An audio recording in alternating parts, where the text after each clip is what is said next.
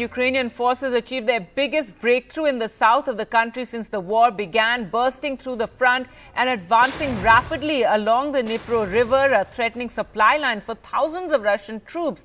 Kiev gave no official confirmation of the gains, but Russian sources acknowledged that a Ukrainian tank offensive had advanced dozens of kilometers along the river's west front, recapturing a number of villages along the way.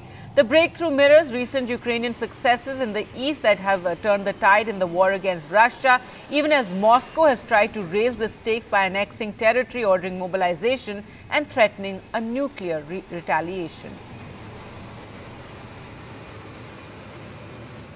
Велика група наших посадовців продовжують роботу з надання необхідної допомоги усім, хто був звільнений з російського полону. Питань, як ви розумієте, дуже багато. Це не тільки лікування та реабілітація, а й великий обсяг соціальних питань, часто юридичних. Держава обов'язково допоможе усім їх вирішити. Сьогодні продовжився наступальний рух нашої армії, усіх наших захисників, є нові звільнені населені пункти в кількох областях. Тривають жорсткі бойові дії на багатьох ділянках фронту. Але перспектива цих